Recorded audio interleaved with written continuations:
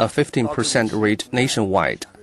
The small and low-profit enterprises from Hong Kong, Macau, and Taiwan could continue to enjoy a preferential tax rate of 20%.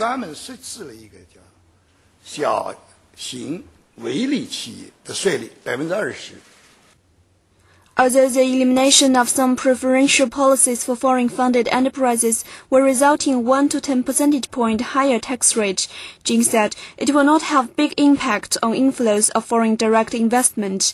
The view is echoed by BizChina's chief finance officer. It will not have big impact on our investment and development in China. Preferential tax is only one aspect. We should consider other factors like stable political environment, rapidly developing economy, vast market, bountiful labor resources, and improved legal system and government support. The law is waiting for the NPC's approval next Friday. If passed, the unified rate will come into effect next year. Liu Chenzi, CCTV. Tonight, joining us in the studio live is Edward Lehman, a senior seasoned tax lawyer practicing in Beijing, in the studio to share with us the significance of the new corporate income tax law. Welcome to BizChina. Thank you very much, Edward. So the first question is, the new corporate tax law will raise the tax rate for some foreign companies. Will that dampen the enthusiasm of the inflow of foreign investment? You know, I mean, being a tax lawyer that's practiced here for the last 20 years, the answer is no. Because, I mean, the reason why people are entering into the China market isn't because of the tax incentives. It may have been in the past tax incentive based, but it's really because there's entry for a 1.3 billion person market. And so the people who want to be here are here because they want to be in China. And as all of us know who live and work in China, the reason why we would like to have a decent amount of money coming into the taxes is so that the government can take care of the infrastructure. We wouldn't have policemen, we wouldn't have decent roads, we wouldn't have different types of things, services that would allow us to be able to function here at a very efficient rate if we had a low tax base. And so the situation would become chaotic like it did in Russia and some other places when they didn't go after the tax base and increase those taxes. So I don't think it'll dampen foreign investment here at all. So once the infrastructure is basically there, the tax is no longer a big issue. But yeah. So following that logic, but still, the law says some overseas firms that invested in the high-tech manufacturing sectors will continue enjoying some preferential treatment, somewhere between 15% and 24%, anywhere below 25%.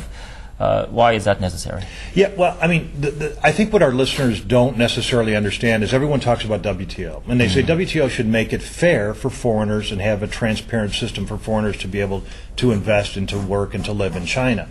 But it also should be fair for domestic companies. And so what we have is we have domestic companies who are paying around 33% in taxation, and we have foreign invested enterprises which are getting tax breaks for up to 5 years after they start to make a profit. And so what they're doing is they're actually equalizing. It's not supranational where foreigners are treated actually better than Chinese.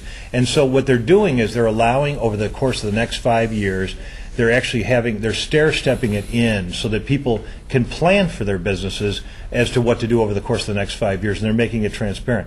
I mean, China ascended to WTO in 2001. Here we are in 2007. They're talking about changing the laws for taxation in 2008, and then giving 5 years for people to be able to plan.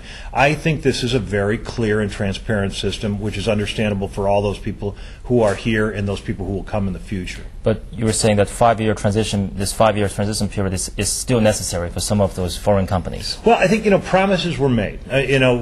Good, bad, or indifferent, WTO existing, not existing, promises were made, and I think that the Chinese government is doing their best to say we're going to keep those promises, we're going to keep expectations, but we're also going to keep incentives there for high tech. We're going to keep incentives there for environmental. We're going to keep incentives for small and medium-sized businesses because that's the backbone of the Chinese economy. It's the backbone of the United States economy, for goodness sakes.